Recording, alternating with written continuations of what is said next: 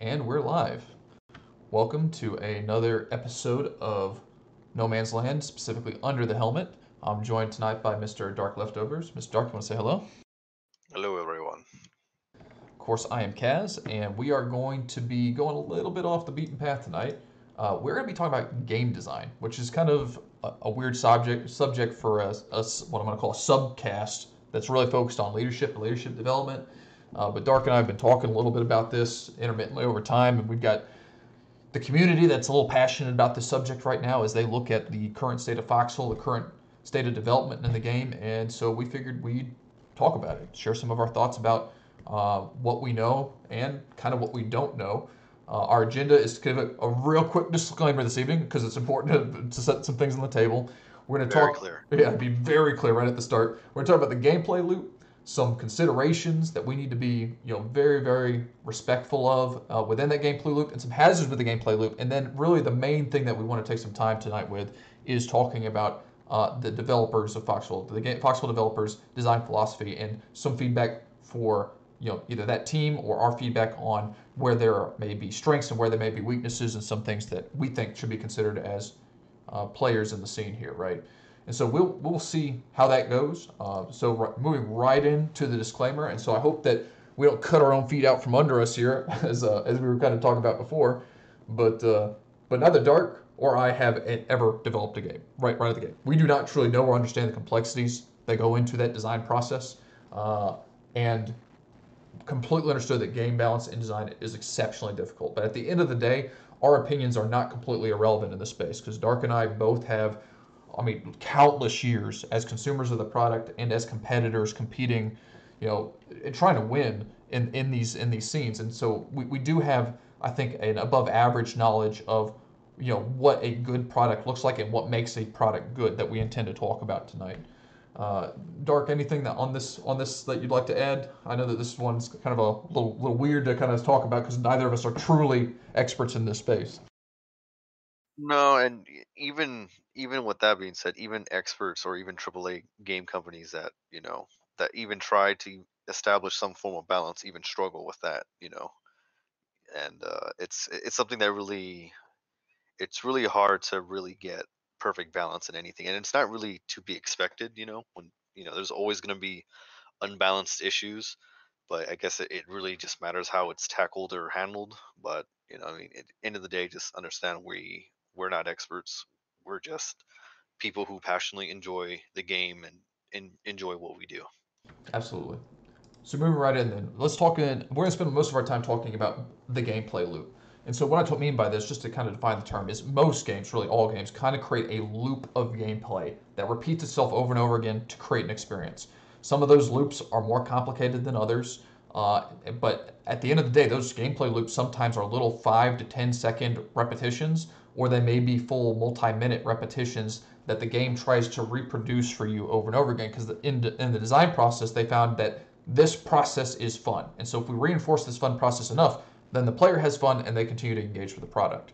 And you can simplify some of your sub processes within your game into a series of loops and assess those loops to see what's working well and what's not working well. What is creating joy and what is taking joy from the game? What is taking away from that experience? And there are, when you really think about it in those terms, there are countless spaces. And we'll use Foxhole for some of our examples here. And Dark, I'd love for you to weigh in on some of these as well and kind of give me some feedback on kind of gameplay loops that you see that may be either positive, neutral, or even net bad. But I look at even the infantry side of things because that's what I love. But the infantry gameplay loop for me is I spawn in, I get my equipment. That's a part of my experience. I maneuver on that battlefield either by rolling my face on my keyboard and pressing W, or by flanking or repositioning. But there's some maneuvering, a maneuver phase. There's an engage phase, and then there is sadly every single time a perish phase to my life. And then we rinse and we repeat this gameplay loop. And everything that you experience falls into this gameplay loop, from your respawn time to the time it takes you to pull your equipment to the time it takes you to maneuver on the battlefield and the experience of maneuvering on the battlefield, and to the way that the engagement feels. And so even firing your weapon in a very simple sense, in the strictest sense, creates a gameplay loop. And there are things that play into this, such as the visual effects, the audio effects, and the reliability. And all of these things are critically important to measuring and influencing how players enjoy their experience. In fact, a large number of players take specific great pains to have mods brought into the gameplay, into the even this Foxhole game, to change the audio effects to make their player experience more enjoyable. And so all this minutia, all this stuff comes together to either bring joy or take joy from the experience. And so Dark, if it's all the same deal, I'd like to pause for a second and kind of get some of your thoughts as you kind of think of some of the gameplay loops that you interact with here. What are some thoughts that come to mind? We got a similar one for pretty much artillery. Is kind of the same thing as your infantry gameplay loop. Is you equip, maneuver, engage, and I would say you could probably replace perish with just result of whatever like the aftermath. You get me? Like either you kill the Right. target, you miss, or you get destroyed. And after that, it's just rinse and repeat. You know what I mean? Yeah. And it's a lot of that ties down to like when you find when you walk around, does it feel good when you move, when you get the equipment moving? Does it sound good when you fire? Does it sound good? Is it reliably satisfying to use? Is it complicated to use?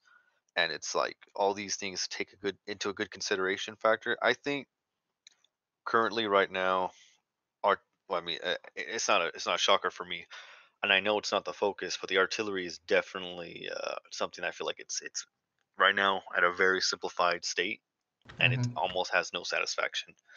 The only ever satisfaction you'll get from artillery is just finally either sniping a vehicle or like destroying a mega structure complex. You know what I mean? Like something Yeah. with like 20 bunkers, and you destroy it, and you just get that loud like sound. Yep. But other And than that, it's like even sniping a vehicle, right now is a 50-50, especially how repair mechanics go. They could easily like out repair APFA. So it's definitely it's a not a good one, at least for my taste right now.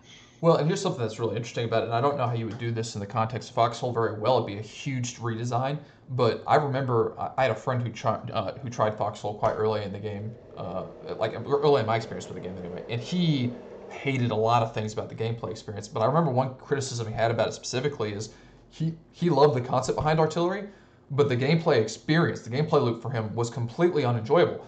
He wants to fire this big gun, but he doesn't get to see what he destroyed. Like he doesn't get to visually enjoy the results of his labor. He doesn't get to see the guys flying everywhere. He doesn't get to see the explosions landing. He's like, well, dude, what the heck is this? This is stupid. And he immediately walked away from the experience because to him, that part of the gameplay experience was so lost that it couldn't be enjoyed. The gameplay loop was missing something critical for him to enjoy the game.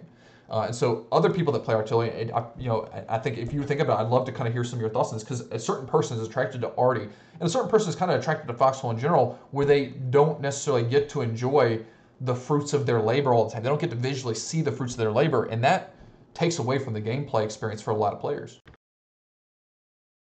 Yeah, you know what you're saying is completely 100% true. And a lot of the times, a lot of people gunning, or even like myself, putting myself in those shoes back in the early stages of artillery, it's definitely a like you hoping the spotter is leading you to victory. Like everything you're doing, that pinpoint accuracy, the responding, is all coming to good effect. In fact, it's actually like a benefit we have of Discord, where you can actually share your screens, Hmm. and now they can actually see what what the spotter sees, so they get to enjoy that. It's an interesting thing. Like they get to enjoy that loop. And just to change games for a bit, War Thunder kind of has that thing. When you shoot against a tank, you don't see it, but you get a little diagram of where you hit it and if it did critical damage or whatnot. And Yeah. that's definitely something that's very enjoyable. I don't really see it in a sense for Foxhole because it's an interesting thing, but I get what you mean because many things could factor into it. Like just say for example, if you're using a field gun and it destroyed a tank, you have your spotter saying, "Yeah, you destroyed a tank." Then how would it feel later on to like push your gun forward and you see the remains of that Right. tank Right. right Right. there, and it's like, "Oh yeah, hey guys, that's the tank you took down." And it's like an enemy BT, and it's like, oh, you know what I mean? Like if I was a private, I'd be like, oh damn, dude, like that's crazy. Hmm. And that's a pretty good part of the gameplay loop. But a lot of games like that have indirect fire usually build some kind of feedback in so that the player knows they're doing something. And it's like subtle things. Like I think of like Hell Let Loose, they have indirect fire in that. You don't see the results of your explosion, but you do get kill indicators, right? Like you can kind of get Oh yeah, oh yeah. some you get some feedback that you're doing It's a anything way that a way to really monitor that you're being effective personally. and it's very selfish. And one thing about gameplay loops, especially in video games, is you have to appeal to kind of the selfishness of the player here. And I think this may come up in the design philosophy later, but if you don't make an account for that, you're going to lose a lot of players. Yeah, because it's definitely like if you keep someone satisfied, I mean, they're gonna keep wanting more, you know. And it's something as simple as like, and this is a minor thing because this affects scrapping. I know they like recently added this, and it's because like we have gathering games like Rust, and when you hit something, you get a little indicator of Hmm. how much. It doesn't solve the issue, but it's one of those things where you get an immediate effect rather than just hitting something and getting nothing. Right. You get a little pop up on the bottom left of your screen that you got this, and it's like little things like that that it doesn't save that whole element, but it makes it like a little bit better. Yeah, and I think farming scrap is a gameplay loop in Foxhole that I think very rightly gets a lot of criticism, a lot of attention. And there are a lot of examples of games that have grind mechanics, if I could call that that functionally work around that loop. So you brought up Rust. I'll talk about Rust. I love Rust. Rust is one of my favorite games of all time. Hmm. And I didn't mind farming in Rust. And it wasn't you know Oh yeah. because farming in Rust wasn't tedious. There was because there was a significant element of risk and survival associated with a farming run. Like you knew that you could go out farming, and there was a very high probability that you weren't coming back from that experience. If you weren't on your toes, you weren't playing smart, you weren't watching, you weren't prepared for a fight at any second, and so it kept you on your awareness. In Foxhole, if you're farming in a location that's not perfectly safe, you're doing it wrong. You know what I mean? And so you can literally be asleep at the wheel doing something that literally a bot could do. And there's no it's not a very rewarding experience. The gameplay loop is not very rewarding. There is the end outcome of getting a product, if you will. You get a resource, but many would argue that what you for the time investment that you put in, what you receive is not worth that effort for the vast majority of players. It's not rewarding enough to be engaging and to draw enough players to the activity. It's the simple fact of grind versus fun. Are you spending more time grinding than you are having fun? And that's like, you know what I mean? Like, if you ask any other person, what would you think would be the balance? The balance. What should have more percentage over the other? Mhm. You know. And that's the thing. Again, come back to Rust. Let's think about Rust. Like I treasured the farming runs that were uneventful, where I was able to safely smash my rock against a tree or find something, and then I was able to bring that haul back unmolested. That was excellent. Like because the alternative was a fight for my life, blood pumping kind of moment, right? And so it's just so interesting the way that they built that atmosphere into the gameplay loop to make something that was on paper quite tedious very very enjoyable, at least for me, and the way I played and enjoyed it. But we could go on. Dark, any other thoughts on this before we continue? No, I think we can just go to we can go to the next slide.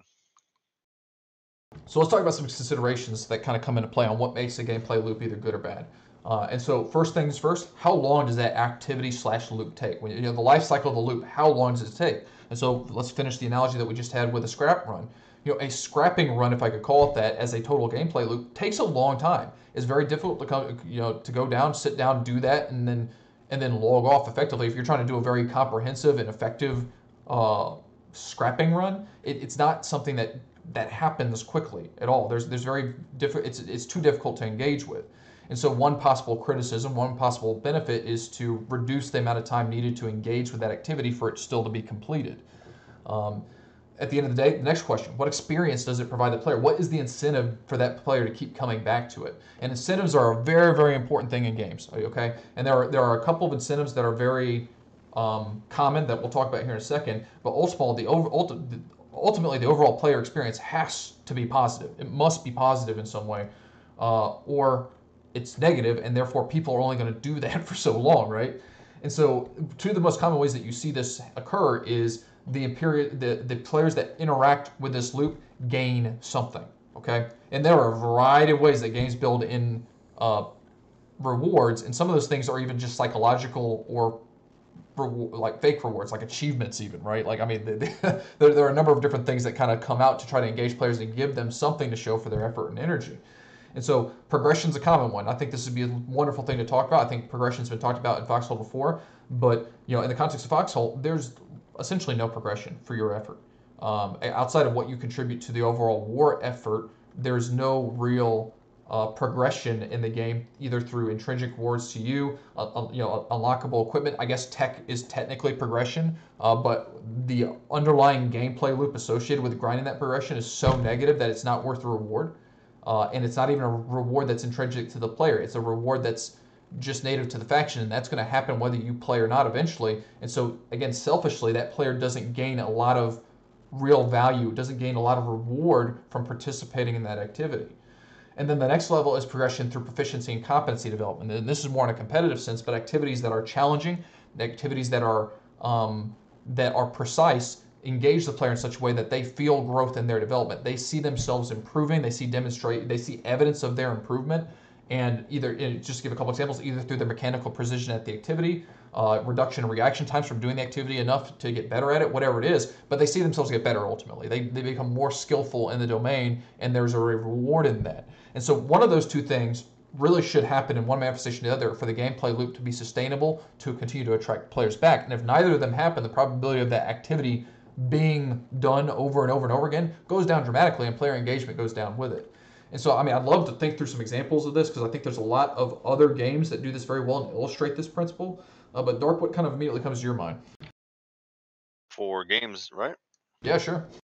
So a good one would be, it's kind of funny when we talk about it, is Dota when we get to last hitting, right? And that last hitting itself is a gameplay loop, and it's such an interesting thing because it's very important for your 5 to 10 minutes.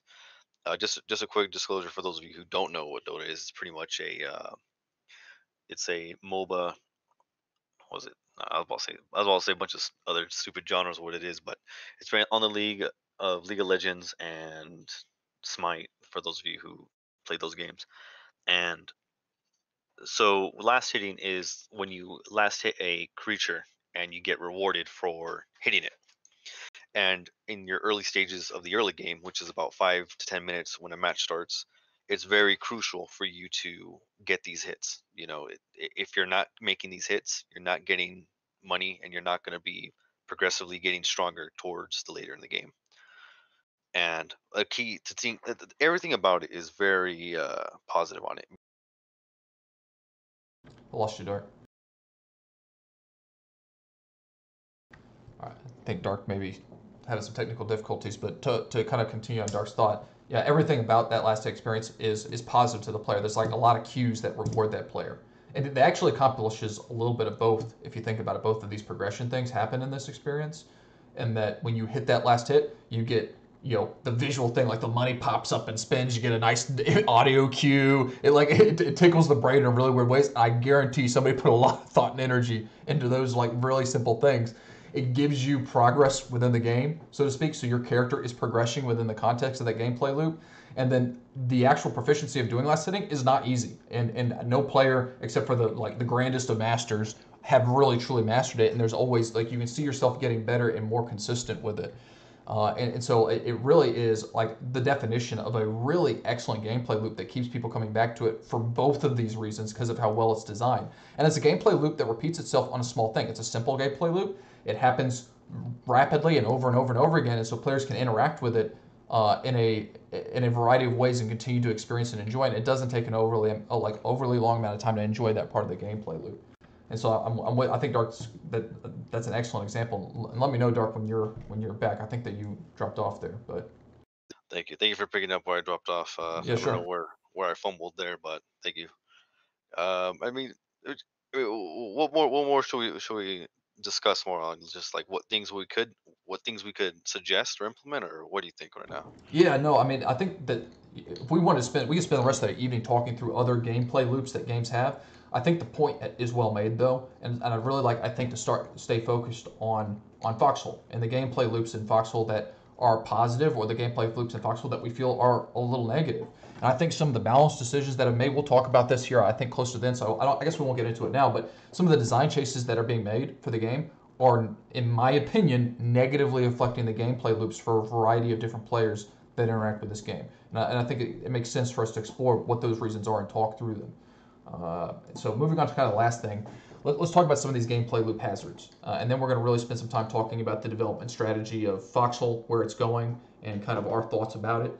But gameplay loops that are hazardous are ones that involve grinding, right? We brought up Rust earlier as a risky, I mean, in my opinion, that's a risky gameplay loop, having that kind of farming in there, but they've done a lot to mitigate the risk of that gameplay loop through other means. But you've got to be super careful about repetitive and tedious activities that artificially extend engagement with your game. So even in Rust, when you go out on a farming run, that farming run, depending on how manic you are, is a 15-20 minute run, or no more than 40 minutes if you're going really crazy. If you're doing grinding in Foxhole, you can grind for hours trying to get to what you're trying to get done, and that's where the grind becomes oppressive, where it's becoming quote unquote a second job. You've heard a lot of people say that Logi shouldn't be a second job because people are literally putting hours into that gameplay loop trying to grind out to participate in that process, and as a result, it's too much. You got to be careful about the complexity. And we're going to be talking about complexity here in a minute, but unintuitive and opaque processes and functions are too complex. And you shouldn't be afraid of complexity because games that add complexity are great, but those games have to have that complexity in a place where it can be rationally and reasonably understood and discovered. And we'll talk about that in a second as well. And then last but not least, as I've already emphasized, an absence of incentives. Incentives are critically important. One of the main rules of HR, actually, if I want to bring this back to our management leadership thing here, so we'll get one nugget of wisdom here, is people respond to incentives, period. That's all. Like one of the most fundamental laws of HR is people respond to incentives. It's also true in games and in game development and game design. What you incentivize is what you get, and what you disincentivize, you get less of. And right now, we have a series of gameplay loops that disincentivize participation. And as a result, you see player retention, player engagement go down in a variety of places in this game because so many activities are disincentivized through game design that I do not believe is speaking to a engaging process. So, Dark, any thoughts on the gameplay hazards? We're starting to accelerate a little bit, kind of getting to the cake here, but The meat and potatoes of the whole the meat and stream. potatoes of the whole stream of what we're trying to run to. But I don't want to do an disjustice or an injustice here. Anything that kind of comes to mind on these hazards that you got top of mind? We go to the loop of scrapping, and this is just from it can go from bless you, sorry. We can go to the loop of getting scrap to getting sulfur or to getting components. Those are the three main ones. And you can go in and divide into the nitty gritty of, most of them you can't even scrap for them until half the game, until you lock sledgehammers. Now you can scrap all day, and the only thing you might get, and you might get lucky to get some of the new tech resources that progress. But even then, you get so little, you have to really communal and pull your stuff together. And it, I don't know, it's just the whole general of it, like the fact that they tied it down to already a grindy system that pretty much relies on your faction to, if no one's grinding, then guess what? You're not teching. And it's like, sure, you could say that's an incentive on its own, but it's a forced. You know what I mean? Like it's a forced. Mm-hmm. Like don't do it, you're gonna lose. And And it's it's it's not something the player gains from at the end of the day, right? Again, I'll bring it back to selfishness because selfishness is important to realize. People play games to enjoy themselves, not to give their life to Callahan. Okay, I hate to say that, that's heresy. We like to build a lot of motivation and enthusiasm, but in the strictest sense, people play this game to enjoy it, not dedicate their lives to slavery. And that's kind of what happens is assholes like me benefit from the guys that sacrifice their time to do the grind because I'm not doing it. I'm going to confess right now very boldly, I'm selfish. I'm not going to take my personal leisure time to go in and hammer away at something for a few hours. It's just not going to happen. And so what happens when you do that is I glean the rewards and benefits of your hard work. And that's not a great gameplay loop. I mean, for the person who's doing it, it's not a great deal for them. Not a great deal at all. Any other thoughts before we continue, Dirk? shocked right now. You cursed. Yeah, well, first time for everything. We hope. God, In the I'm last. stunned. I'm stunned. Moving right First time along. I've ever All right, let's talk design philosophy for a minute here. heard. Here we go. Design philosophy. So this slide, Dark, I forgot this slide even existed. I think on a previous No Man's Land, we spent a cursory amount of time talking about this.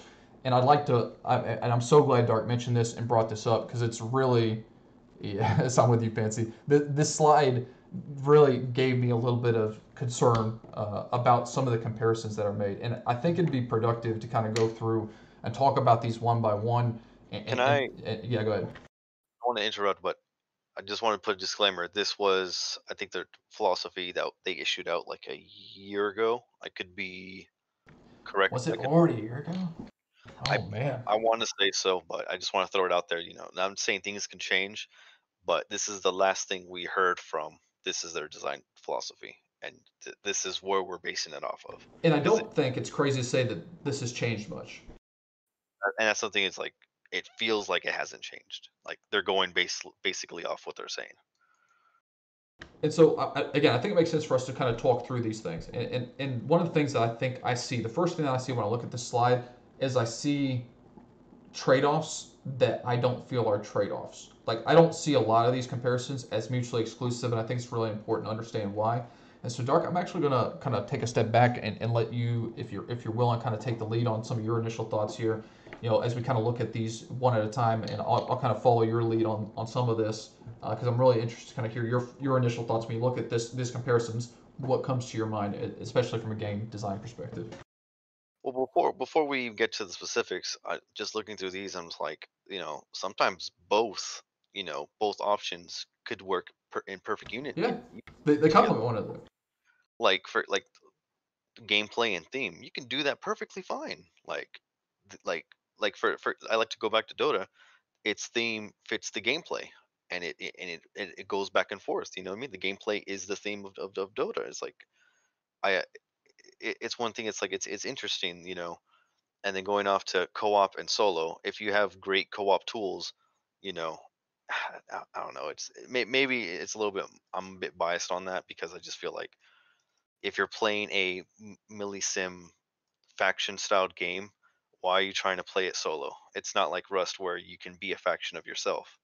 you Right. get you get where I'm trying to come from that. Like if you're in a team Sure. based game, you're not supposed to be doing things by yourself. Like that's just, you get me? It's like, Yeah, once no. once we get down there, I'll make an argument against that as well. Because I mean, I get what you're going at, and that of all the comparisons, that's probably the easiest to defend up here. But even then, I don't think that it's exclusive. Like, I don't think you have to choose one of the other per se. There Um, shouldn't be an argument or a like there shouldn't be a discussion like for oddly for one we're having right now is why is this a discussion they're having mhm. between this and that when it's just like I guess you just want to come down, we can talk about player agency versus player mastery. Yeah, And so one thing is where player agency from their definition is freedom for players to find new and unpredictable strategies versus the player mastery, players focus on mastering a rigid set of strategies. Now, it's like you can still be creative with the toolbox you're given, no matter what. As a player, people will do creative things no matter what, because people will find a way to change things. You get what I mean? It's like that's what people find out what new metas are, no matter what. No matter, you can force this certain rule set, and people will go outside if it works. You get what I'm coming from? 100%. And I think Foxhole does actually operate quite well in this domain. I would probably in both domains. Again, I don't know why these are put side by side because I think both are very viable in the game in the universe that Foxhole has created. And you do see a great deal of player agency in the ways that people choose to attack problems, experiment, and do just jank stuff to try to find victories from angles of attack to approaches and to the equipment and tools that they bring to the table. You do see a great diversity in that, but you also see a significant degree of mastery in players that master strategies that get applied in those things. And so it's very much mixed and matched in that we have people that have mastered, so to speak, the execution of artillery delivery. And the way that we choose to use those strategies, we sometimes use them in unpredictable ways, right? And so again, I don't these two don't stand against one another. And I like that. Again, I don't really have a problem with either of these, and I think that there's room for both. Exactly. Exactly. And to me, it feels like one will breed out just from the other. Like they work perfect together because, like, say for example, we have right now they are enforcing the colonial faction with their current vehicle lineup. It's more for a certain type of strategy. You're meant to be flanking. That's the general strategy behind their vehicles. Is Mm-hmm. they're better and they perform better off road, catching the enemy off guard. Now, it's something that unfortunately a lot of colonial players struggle to master that, but they still use their vehicles in a unpredictable way, but it's still not the way it was meant to be. But you get what I mean? Like they try Yeah. to force that, but people are still either doing the old way or they're doing something even different from there, you You know? know what's really interesting about this slide now that you mention it is this most recent change with the tech tree, I think, has the delusion of giving players agency over tech, but it's more constrained than it is liberating because the tech tree is so rigid. Like you have this delusion of choice between two alternatives, but it doesn't actually give you a lot of agency over what it is that you need or truly want to get to. And I think a lot of wardens have been really frustrated specifically with this war in that we have no agency to choose the options we need to deal with the current threats arrayed against us in this early game. Because we experienced a very challenging early game with colonials bringing out some armor that we really struggled to have an answer for. We have answers in our tech tree for them, but they weren't accessible to us. And so our agency was kind of taken from us, and we were forced to use our mastery of sticky grenades to try to keep our heads above water just to interact. And so I really think that, and I know that I'm predisposed to not like the tech tree. I've got a lot of gripes with the tech tree and the way they choose to design the tech tree, which means I'm prejudiced to find holes in it. So I have to be very open with that. Uh, but I do see it as being against their design philosophy at this point. Well, I mean, it's real funny with these. Like, we can really like each line can have like its own hour just based off the discussion. Yeah. But I guess what I could say to you, what would you think about for a closing statement, just for player agency, for player mastery, would be at least a, Yeah. I don't know how to go about this, like suggestion or just one thing you would like to say or anything. Yeah, so I think at the end of the day, I want to give credit where credit is due, and that the developers have built a universe where player agency is actually quite good, and I think they continue to embrace that.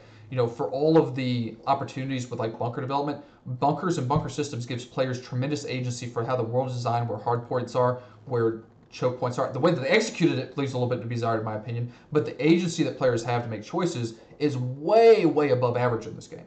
And that's one of the things that makes it beautiful and so attractive. And so I think that's great. I don't think that they've put on the altar of sacrifice player mastery like this comparison says. I think that you see players master a great degree of different tactics in this game. And so I guess that would be my final thought. So I would give them some credit here. I just think they may have missed this design, they missed the mark on this design philosophy, in this design philosophy in some very critical places. That's pretty well said. I don't think I have anything to really much on this certain line. I guess you want to go with the second one. Yeah, yeah. You want me to lead this one? This one, then we'll just take turns. Sounds good. So depth versus accessibility is one that really grinds me wrong here. In that you can have depth and you can have accessibility. Once again, they're not mutually exclusive. And I'd like to kind of use the example because this was really well done. This won't be relevant for anybody, but I will try to explain it. But when Crusader Kings 3 came out, that is a game that offers unbelievable and incredible depth. There is tremendous depth to that game, and the Crusader Kings series is known for having an extreme amount of depth to it. What they did in the third game that they did better than in the first two games is they expanded the accessibility without doing tremendous sacrifices to the depth of the game.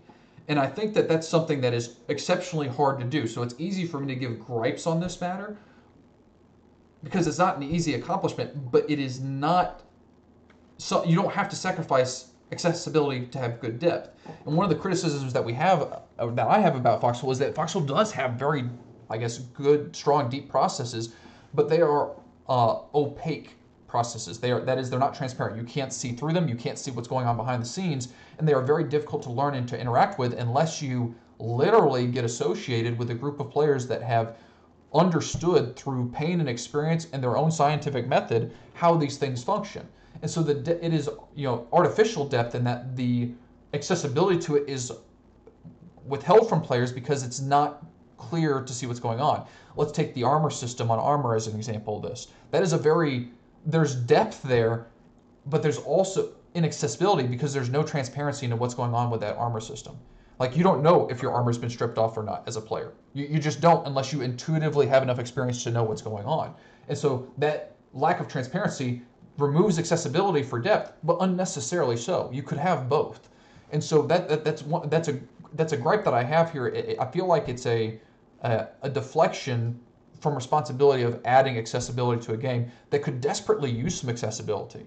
And players could benefit from gaining more accessibility to these processes to appreciate and enjoy the depth the game offers, because they are kind of cordoned off from enjoying that depth unless they get involved in the right places to be able to learn that depth to fully enjoy it. And so there are countless examples of that. I think I've said my piece. So I'd love to hear kind of your thoughts on that, Dark. But that's one that's really bothersome to me. In a breath, yes, there's a lot of depth, but the thing is with it, it's not because the game tries to be, you know, cunning. Is that there's just a lot of unknown information that the players themselves kind of pull together to share, kind of like this tribal knowledge, That's a like when great word for it. yeah, thank you. For every like good big patch, everyone passes this around because we have people that do rigorous testings to like try to find out what really is this system. Like when the armor system first came out, people were trying it like, okay, what do you do? Well, we don't know. It chooses pretty much when it wants to bounce. It's RNGesus. So what people have learned, like, okay, when you're in a vehicle, if you get hit 3 times, just assume you have no armor and just drive it back. Now, you as a private, you wouldn't even know. You wouldn't even assume. Like, you wouldn't really understand. And that's like it. It's the illusion of the unknown because the game itself doesn't want to tell you, or there is Hmm. no time for them to add that. You know, Even it's something you could easily just do like a visual model. Depth doesn't have to be just simple like behind the scenes. You could just make depth just from you looking at something. Like we have some depth layers in when you attack structures. When you attack garrison houses, you have it turning from damage state 1, 2, 3, 4, 20. And it may not seem like much depth in certain eyes, but you get me what I'm trying to go with Hmm. that. Absolutely, I That's do. a certain layer of it. You get a visual indication of how damaged is it. And going out down more, then this is what I'm saying. Like we have the opposite of depth of we have just straight up simplicity of you get a FA, you put shells in it, you push it up, you fire, and it's like there isn't really real depth in that simple mechanic of that. It's like you don't really you get me, like you get Hmm. everything you bargain for with that. Yep. And But there is depth in the tactical environment that supports that whole process. of Yeah. course when you get to use it and all that, it creates its own depth, but a lot of it is more so like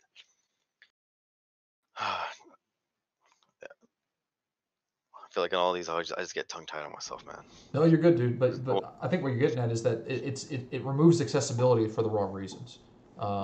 It's not because everyone it's loves yeah. knowing what's It's not because it's like a hard math equation. It's because you don't know. You don't have the privilege of the information, and that's a really poor way to sacrifice accessibility. Um, I think that's probably one of the most frustrating things of like the whole Foxhole. What would we call it? Career enjoyment. Experience. The whole Foxhole experience is, I would say, I would have just put this category just unknown. Like a good chunk of Foxhole's experience to me was just not knowing what's going to happen, or even what is happening. You know what I mean? Like you don't really know much what's going on. You have an assumption, but you just don't really know. I mean, like for example, like you have to do the hard math yourself. How many HEs does it take to crack open a bunker base? Right. And even that in itself, it's like, I mean, like, it depends how many segments it has. Does it have this? Does it have that? And then it's like, you know, it's a lot of things that it, it's just real frustrating. Just the fact that there's a lot of questions and there are answers. Yeah. And that's exactly right. The accessibility of the game is really difficult, and the only defense I can make is that this game still is in early access, and so I can understand that building robust models of explanations for processes for things that may change doesn't feel like an efficient use of time, but it is not unreasonable to expect certain user interface elements to be helpful uh, in exploring some of the depth in the game in a way that could help players see what it is they're interacting with. And I guess that's the only point I would make. Dark, any final thoughts on depth and accessibility that comes to your mind? one thing, and this is a little bit interesting because I'm really starting to like what they're starting to do with. I'll start it with, I think when they first introduced the ballista and the RPG jeep. I don't know what it's called, Yeah. but it has a limited inventory system, limited inventory that only holds X amount of shells. The mortar half track came out, could only hold 20 shells, and then the siege mortar came out, it could only hold a certain amount of shells. This it's a little interesting thing because it adds a little bit of depth of, you just can't smash as much shells as you can. And to me, I enjoy that whole system of, especially with with the siege mortar in general, because I've always been a fan of just, like I like to call it just the journey of, like, for Hmm. example, firing a gun, where you carry the shell, you put it in the gun, you load it, and then you fire it, versus just putting it in and firing it. You get me? It's like, Hmm. at least I hold the instrument that's going to be shot out, and it's something that's so small. I mean, it's like, it's one of those things. It adds to the whole immersion experience, and if you're immersed, you are enjoying yourself Sure. pretty much. Like, I think in any setting, if the game got you immersed, that's already like a plus. You know what I mean? Because you're already in the environment of it. There's a reason that game, like almost any game worth its salt, pays a lot of attention to atmosphere. Atmosphere is a huge element of any game offering, and it's a critical piece of it for sure. You want to lead us in on co-op versus solo? Oh yeah, we can go co-op. That's what features that enhance the co-op experience versus the solo, which experiences that. I mean, I feel like it's real easy. I feel like I'm biased myself on that. I think you could probably just go on because I think you have something to say about it. Yeah, yeah. I mean, my only issue with this is that you do need to harmonize both parties, and that players can indeed enjoy. Like again, you don't have to sacrifice the solo player experience on behalf of the co-op player experience. There's no reason that has to be put on the altar of sacrifice, so to speak, and that you need to ignore features for that because a significant body of your player audience is going to be a solo player. And I think when they talk about this slide, they're talking about it in the sense that solo players need to cooperate with other team members, not necessarily be affiliated with other people. But even in that space, there's no reason that you shouldn't look out for the individual needs of an isolated player trying to enjoy your game and trying to interact with your game. And really provide for that. And I would argue even further that the claims of trying to provide features that enhance the cooperative experience are dreadfully unavailable in this game. And so we have, I think, had no shortage of criticism about the lack of collaboration tools that Foxhole itself provides to its community for a game that is intended to be a huge one large faction versus one large faction. We are missing some critical tools of coordination that are all provided outside of the game to facilitate player engagement. So every single organization worth its salt is using Discord. If you're not using Discord and you're trying to use in-game comms, you're not doing it as well as you could. Every faction, again, every organization worth its salt uses or used Foxhole Global HQ because the existing in-game map is dreadfully inadequate for coordinating tools, resources, and making plans. Whereas a third-party platform provided not only just a little bit better, but an extremely improved delivery system for how a faction could coordinate its resources with one another. And so my main gripe here isn't necessarily that they're putting co-op versus solo, is that they're saying that they're putting the cooperative experience ahead of the solo experience, but I don't see features that lend itself to really embracing that design philosophy, in my opinion. And I may be overly critical, I may be unfair here, but I don't feel like my expectations personally as a player and as a consumer of this product are being met in this domain. I just don't see it.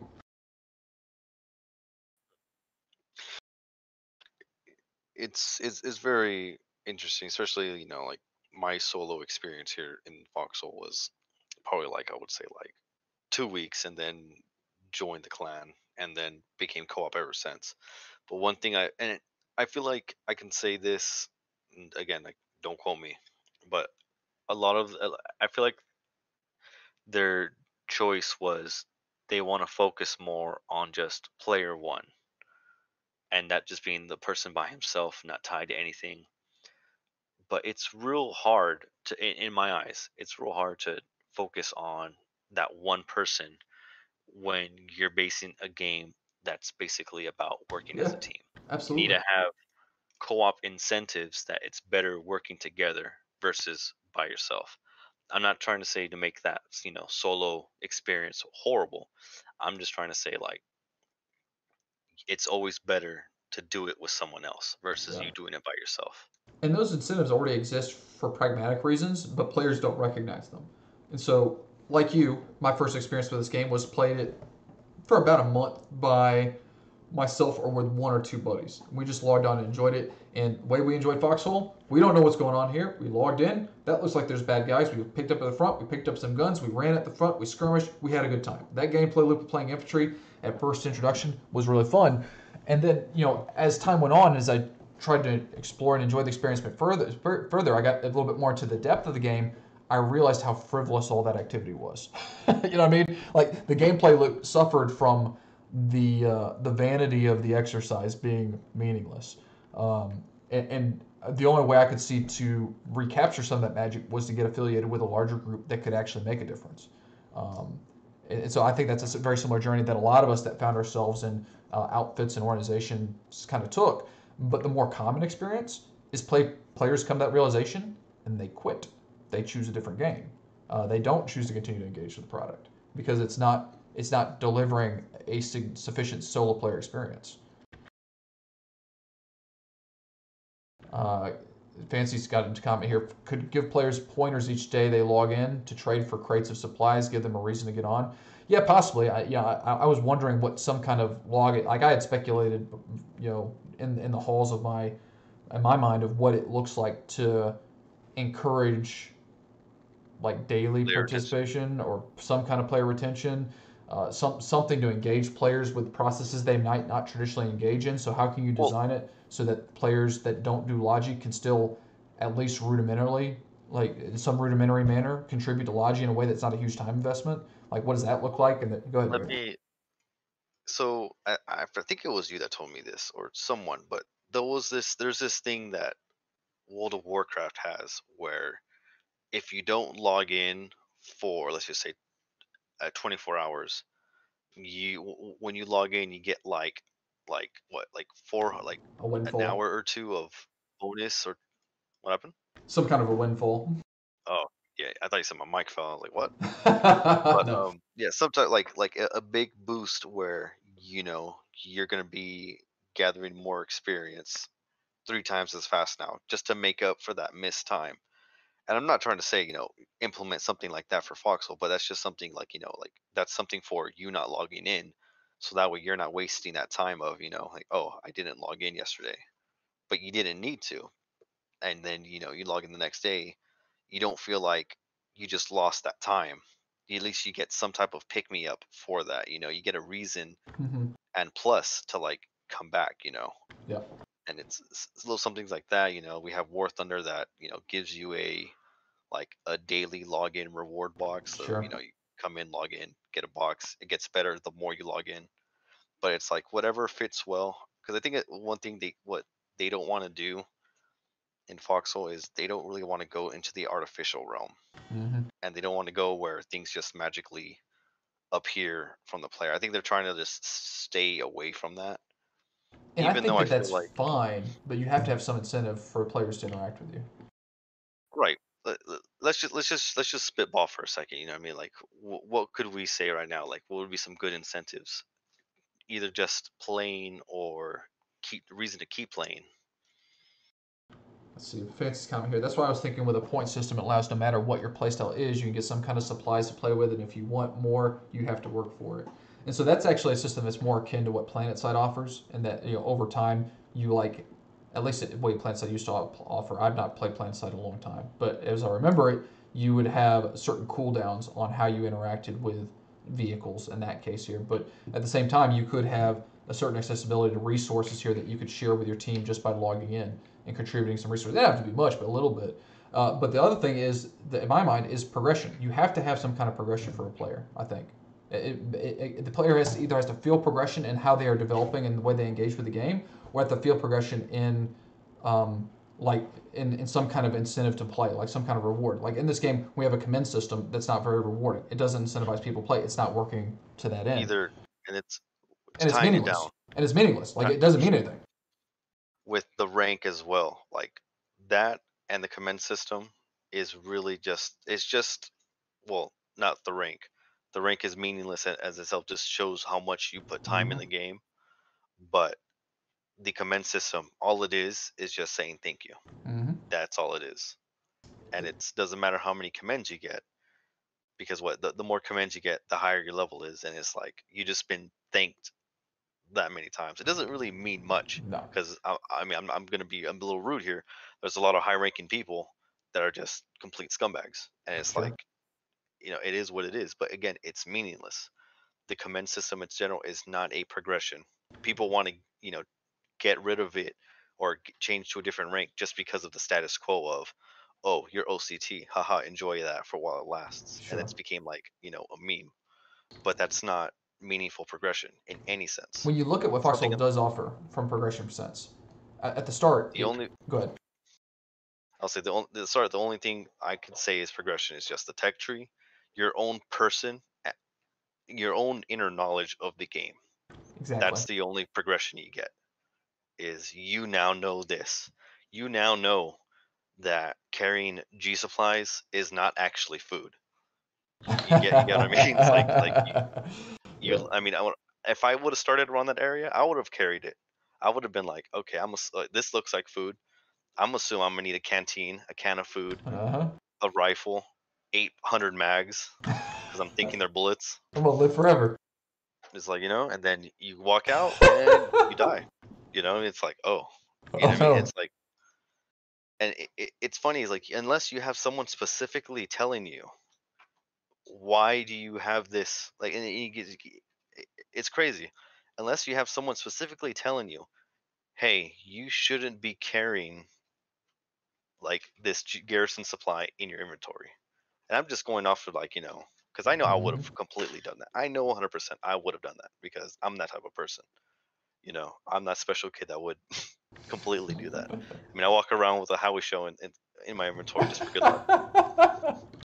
But you're right though, because think back to that experience though, because that is something that's interesting. For all of the gripes I have with a new player experience, that first like 2, 3, 4 weeks you play Foxhole is truly sublime. Like it really is enjoyable because you're learning so much and you're growing. Like you see material gains in your gameplay and your effectiveness because you're learning all that information haphazardly, and it actually is. It's a rewarding to that end. But when that knowledge acquisition stops, like that player incentive falls off dramatically, and suddenly you're just grinding for Callahan.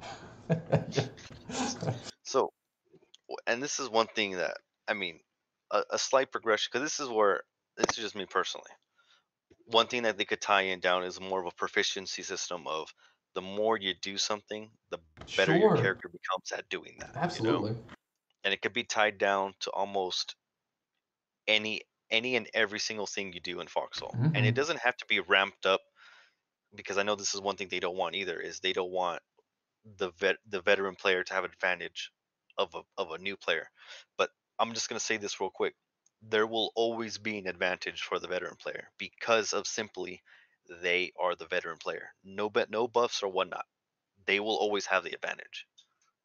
So it's like, take that mindset out, because no matter what, people will have the advantage because they know the game more.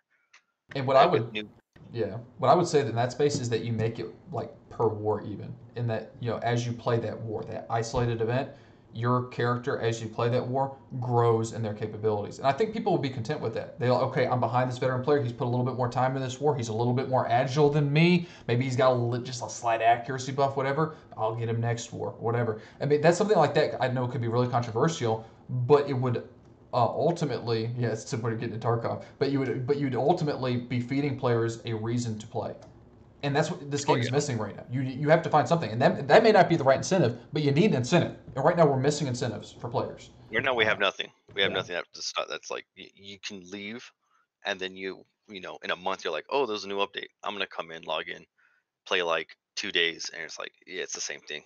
But yeah. back to the uninstall. But like, any type of progression that affects people's enjoyment, anything that affects less grinding, is ultimately a plus one. Even though I feel like it'd be more of the extreme on what you're saying, instead of per war, I would have just said per life, just to give life Oh more yeah, meaning. interesting. I love that too.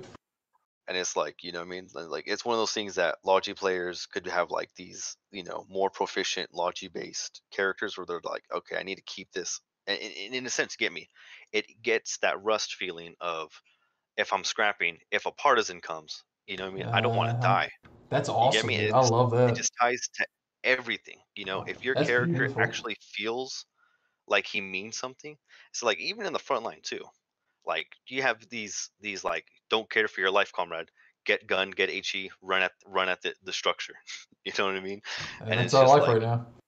and life means nothing. But imagine, if you played more safer. And again, this could affect certain, some people might not be a fan of it, Hmm. but I'm just saying like right now, like say right now you know you have a spawn of you died and you keep going. You have that guy that keeps rushing, which is pretty much the same. What you're playing now is what you're facing. That you have Sure. the green fresh recruit, and then you have that veteran person that he actually like he survived multiple fronts, and he's a lot more accurate. He gets his accuracy a lot better. He's not as Yeah, sure. suppressed, and like all these other That'd be things. sick as hell, dude. That'd be so sick. I know, and it's just things like that, like and it even builds to like the experience too. Is like you could say hey, you know what, I've kept this character, and imagine having that character survive from day one of the war to the war ends. Like You know, Iwan makes it as a Logi boy from day one to the last day, and he's like Logi like you wouldn't Jesus. see any Logi boys in the front line no more. You wouldn't see any of them memeing around because Oh they're not my going to lose that god, pressure. that's so. I mean, I Because like love that this, idea. That's so cool. like because I just feel like for Logi it just goes even better. Just like something that I feel like it could tie down to their I don't the want to more you die. produce something. Yeah. Yeah, it's like the more you produce, the more you make, or the less time it takes, or the you get what I mean? Like things, little subtle things like that, that make your character meaningful. And you Yeah. just add the little thing, and this is just the key thing: is just if you die, you lose it, and you have to start back again. And the beautiful thing is, like, this is what just one idea. There are limitless ways you can engage your player base with progression, right? Limitless ways. This idea, like, it sounds cool to Dark and I, like a bunch of nerds, but this could be horrible for the game. Like, this could absolutely destroy the game. Yeah, like we can perfectly acknowledge this right here. But something, we need something, right? And I think it's okay to acknowledge that. Um, Yeah, it sounds amazing.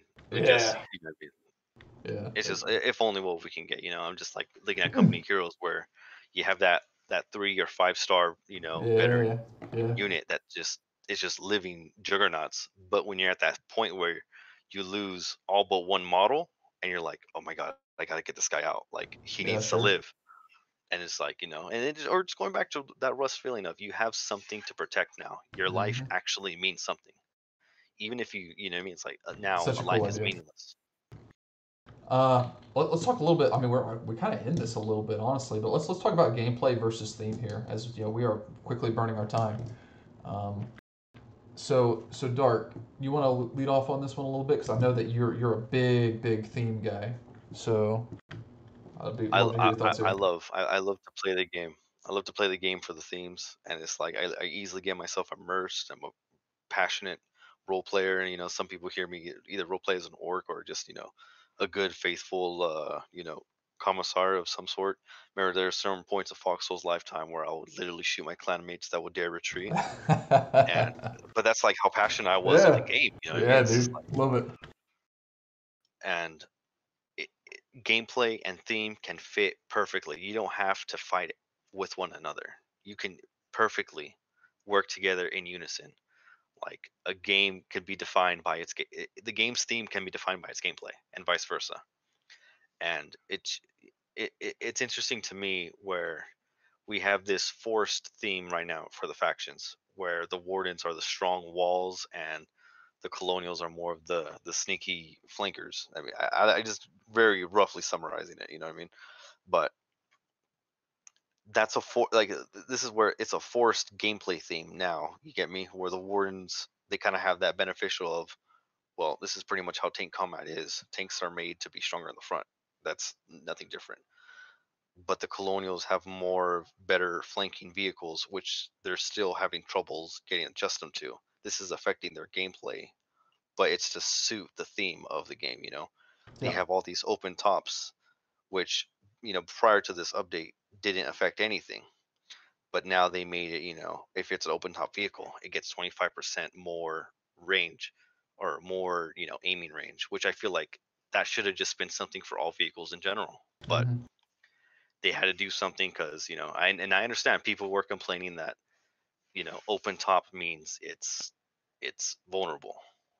But you get me, they did make a gameplay based on the theme. Hmm. And I feel like, I don't know, I feel like this shouldn't be a versus. This is more like, Harmonize working these with it. things. Exactly. And I think you're. I won't add anything else to that. Honestly, I think you hit the nail on the head. There's no reason these things have to compete with one another. And then let's go ahead and hit the last but not least again, if you don't mind. This one's a really Oh yeah. strange one to me. I'm not even sure I fully understand this. So if you get this, please let me know. But organic consequences I I versus think I can help artificial you for ones. that. So I think with the going by this, I can give you this example. Let's say, for example, we have a war that's been going on for 3 months, and the devs really want this update to go on, but this war is literally like all the nukes are wasted. It's just a staggering front line. How are we gonna, how are we gonna, how is this gonna war progress on? The devs have to magically, you know, every day the war condition is gonna lower more and more and more until we finally get a winner. They want to avoid situations like that where they have to, use or have to Mm-hmm. force something. When we go to the realm of organic consequences versus artificial, it's like when you think of something like, oh, you would think this would happen in real life, so it would be in Gotcha. game. So that's like that's what, in general, that's the general meaning of that. Okay. Is, in real life, if I, go down on a bike, it's gonna, I'm gonna go zooming down. In Foxhole, you just stop and then the bike goes down fast. You get me? Like the bike doesn't Yeah. move. I But think I think they missed the mark on this. Like I do think that these compete, but I think that there's more artificial consequences than there are organic ones built into the game. Like I hate to be argumentative about that, but I'm thinking specifically about the whole way that building damage works right now, and oh yeah, just especially just like the it's a big nonsense change. of yeah. I mean, ugh, I think like the nonsense with how many HGs it takes to kill a rifle garrison is mind numbing to me. Uh, so I don't know. This Yeah, I is go back this to is more griping. I go back to that because it's a real easy change. I don't want to change the subject, but I just want to nail this. Go ahead. They have it really focused on you have to destroy the whole structure as a whole. Just give just give the rifle garrisons its own Hmm. HP pool, and when you destroy it, you just destroy that piece. The bunker still lives, and it adds another element of gameplay to it. Because now, guess what? Hmm. You destroyed the bunkers. You have a way into the bunker base now, Right. and now you can flip it or use it against them. Sure. But going to that, we have the artificial consequence of, well, guess what? Small arms does absolutely nothing now to structures. And it's like, it's frustrating because you look in real life, there's a video of what an MG can do to a solid concrete wall, Yeah. and it Yeah. just it just tears it up. And it's like, comparing that to like Foxhole, and it's like, so many guns firing at this, and it's just nothing's happening now. Yeah. It's a weird situation that, and I guess I'm not going to go too deep in on this. I could, but this is probably the one I have the least gripe with at the end of the day. Like as far as a comparison, like from as far as the philosophy is concerned, I think it's sound that those Well, two things can compete with each other. But I oh, think they still let me missed it. paint you this. Let me picture this so you can understand. I had this big gripe with Foxhole about, for some reason, different vehicles with the same caliber ammo and Oh, different right and on. different weapons with the same caliber, they would do different damage for some reason. They Magical would game do, rules. yeah. It's like, oh, we need to buff the gunboat. The FMG now does 50% more damage versus the FMG, which still does the same. And it's like, Right. I understand you needed to buff its usability, but that's not how you go about it because you're taking away the organicness of what we would believe it would all do the Hmm. same damage. That's a Now you're great like, point. and now luckily they unified, FMG and HMG ammo types. They all fire one, and I feel like you're almost there. There's a few other things that need to abide by this rule. I think carbines and bolt and normal rifles, Hmm. they use the same round, you know, like statistic wise. but the carbine takes at least 3 shots to knock Sure. down versus rifle. And I understand people are like, oh, then it will give the rifle no purpose, but it's like there is like like I want to go back in where just because like right now rifles are like the main corn of the crop because it's easy to produce. They're the easiest and the cheapest thing to make. So if it's easy and cheap, they'll always be produced. And, The and rifle will and they're not the be. best, just so you know, in case you're Oh yeah, wondering. and it's a lot more accurate. But that's the thing is though, you choose a rifle because it mainly 2 shots. You get me? Like It's reliability. I use it for it's a good. reliability. And the carbine, it's to me it's weird because it's the evolutionary step of the rifle. You get what I mean? Like it Hmm. was made to to to stop. Rifles were made for long range engagements. Carbines were medium and long, and in Foxhole, it doesn't work that well. Like it kind of just feels like if you're using a carbine, you're kind of just shooting yourself in the foot because you could be using a rifle instead. Right. But it just goes to the things like that. We have the like the armor system. Like we don't know what on earth. You know what I mean? Yep. Like for some reason, you can't damage structures, but you can still take a percentage off of a tank just by shooting at it with a like an LMG or like a SMG. You know what I mean? Sure. And we just have that. Like, how does that work? We have some things that did it deflect? Did it really, or did it just take away an HP bar of unknown magnitude? You know what I mean? It's like Right on. we we have that. Like armor doesn't work like that in real life. It doesn't No. just choose when it stops bouncing. That's the armor's thickness. Either you get a good angle on it, or you just don't hit it, or it wasn't enough to penetrate the armor, and it isn't something a tank loses its armor. It doesn't. That's why you have like at the time you had Germany with probably one of the strongest armors because of how they manufactured it. They crafted their armors instead of just mass producing cheap and disposable ones. That's why a lot of theirs were harder to hit because of how they forged them. And it's just to me it's just a frustrating thing going on, like adding another HP bar that pretty Hmm. much forces you to do an unnecessary gameplay loop just so that way you're always at your 100%. More grind. Yeah, but More that's grind. just pretty much that whole like topic. Sure thing. So I think um, on this slide, I think we're ready to go here. We are a little bit past time, so I'm going to start kind of moving into our closing here. If anybody's got any questions that they want, we'll obviously take a couple minutes to hang back for the chat if there's there. One kind of housekeeping thing that we are considering for next. I know that we're off the leadership development topic here on this space, but we may, if the feedback is favorable, go ahead and actually dive more into balance next cast because we talked about design this cast and design philosophy, but we did very little talking about the actual balance and the game balance of Foxhole specifically. And I think that there's still a lot of room for discussion in that space. We tried to stay away from balance discussion, but there's a lot to talk about in balance, both from a philosophy perspective and how it's applied to Foxhole. So that's something we're considering. If you got feedback either favorably or negatively, please let us know. We'd love to hear it. Uh, and with that being said, I'm not seeing any questions forthcoming in chat. So if you fired in under the wire, we'll grab it. But Dark, any closing thoughts before we move the stream to a close tonight? Yeah, I just want to just throw another disclaimer out there. We 100% are not in a position to really judge these decisions as what's the word I'm looking for, Professionals? professionals. And in that sense, it's like we're real passionate in what we do. I want to say we love the game. Kind of just feels more we're just we're just people that are unfortunately addicted to the game, but we just want to express, and hopefully we've done a good job expressing our concerns, because I don't want this to just seem as we're just venting off horrible feedback, because the top of the line, we want to give hopefully good food for thought and some considerations that if you're listening to this, that hey, these are an opinion agreed by some known veterans, and it's like take what you will. You don't have to do exactly what we're saying, It's just as long as you know yourself, you're aware, Yeah. I and mean, you our know what you're. feedback is ultimately intended to be constructive. We may have missed the mark there, here and there, because of the passion associated.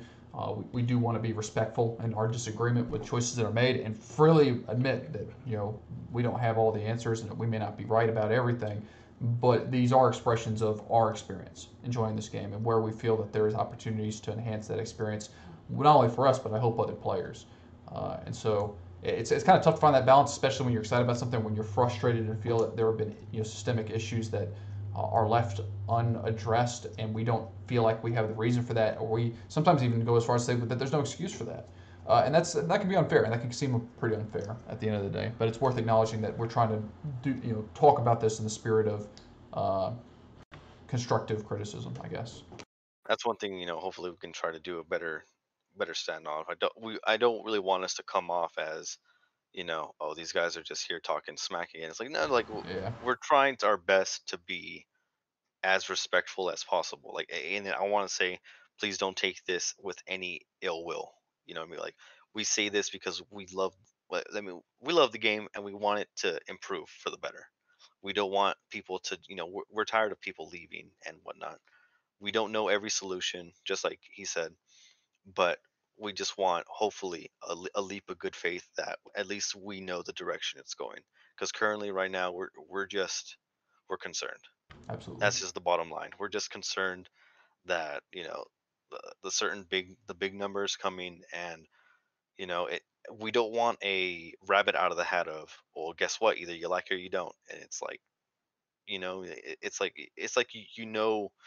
you're riding a train, and unfortunately you're in the first seat, and the first seat is literally right where the driver's at. You can't really move. You're just seeing straight ahead, and what you see is, what I mean, like, I don't want to Yeah. say a broken bridge, but it looks a lot like a broken bridge, and you're just like, yo, what I mean, turn, what I mean, like I know it I don't sounds have I dumb, don't but have like my a train glasses turn. on, but that looks like a broken bridge. Yeah, it's like I can't see it, but it doesn't look safe. I'm worried, and it's something like, at least Oh, I that's feel like great. a lot of people have that feeling of, we're just worried and we don't want to be worried. We want to feel assured. We want to feel happy with the current product we're given. You know what I mean? It's That's just awesome. rough right now. I love that, Dirk. Thank you, thank you. Sometimes Guys, I have my moments. guys, we're going to go ahead and cut the stream there. We appreciate you taking your time with us this evening. Have a good night.